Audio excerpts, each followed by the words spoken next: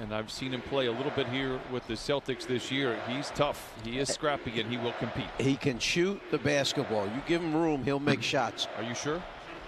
Well, I had a feeling he would make them. Okay. Yeah, you would, but if I was sitting on the bench when he came back there, like, man, that was trash. 6-point lead. Leonard gets to his spot. Rims out, and here's Payton Pritchard. Grant Williams might need a sling in his arm after being grabbed by Kawhi Leonard. Clippers by 1. Celtics have battled back. This is Pritchard for 3, and he got it. You know, Both ends of the floor.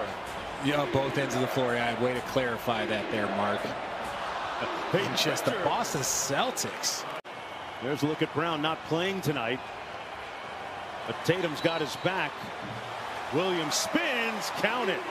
Sometimes he's dribbling east and west, and then he pulls up. It's such a tough shot to guard.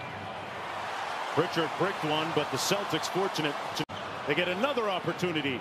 Teague for 3. Tatum crashing glass.